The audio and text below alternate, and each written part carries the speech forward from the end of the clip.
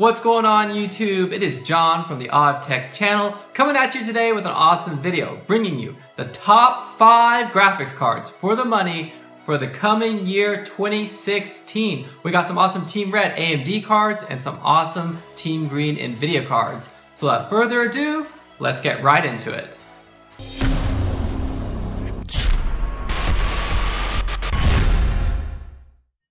Up first, we have a great card from Team Red. That's AMD's Radeon R7 370 2GB video card for just $110 after a mail-in rebate. This card represents a great value because you'll get around 40 frames per second and all the latest AAA titles at 1080p at max settings. So that's better than a console's performance.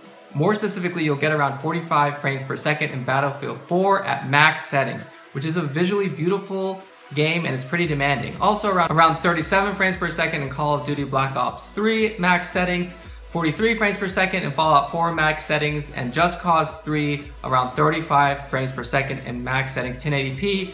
Rainbow Six Siege max settings 46 frames per second, and a game like Star Wars Battlefront in 1080p max settings expect around 44 frames per second. For a super demanding game like The Witcher 3 with Hairworks on at max settings, you'll get around 25 frames per second, which is a notoriously difficult game to run with Hairworks on. But as you can see, for gaming in 1080p, this card represents a great value because you'll get playable performance in almost every game at max settings, and you may have to turn the settings down a bit for those super demanding games, but for just $110, $120, this is an awesome card. And for games like WoW, Dota, League, this card obviously will just crush it. Up next, we have another great card from AMD. That's the R9 380 2GB video card for just $180 right now. $170 if you want to take advantage of a mail-in rebate. This card is perfect for 1080p gaming and perfect if you have a 1080p 60Hz monitor because you'll get frame rates in all the latest AAA titles in the high 50s, producing a little more FPS than its closest competition, NVIDIA's GTX 960. There's also a 4GB version of the R9 380. Right now, it doesn't produce that much of a difference in terms of FPS, but it's only $20 more. So if you're not on a super tight budget, I would go ahead and opt for the 4GB version. Cost per frame, the R9 380 is a big winner, placing it in the sweet spot of the graphics card market. You'll get around 60 frames per second in Battlefield 4 max settings 1080p, around 47 frames per second in Call of Duty Black Ops 3 max settings, 60 FPS in Fallout 4 max settings, 50 FPS in Just Cause 3 max settings, 56 FPS Rainbow Six Siege, and around 60 frames per second in the awesome Star Wars Battlefront. And for a game really demanding like The Witcher 3 with Hairworks on max settings, expect around 35 frames per second. As you can see, this card is perfect for 1080p gaming and doesn't kill your wallet. Up next, we have a great video card representing NVIDIA. That's the Geforce GTX 970 4GB video card for just $310. This card just kills it for 1080p gaming. This card is also very capable for gaming in 1440p. For a game like Battlefield 3 at max settings in 1440p, you'll get around 60 frames per second, which is just perfect.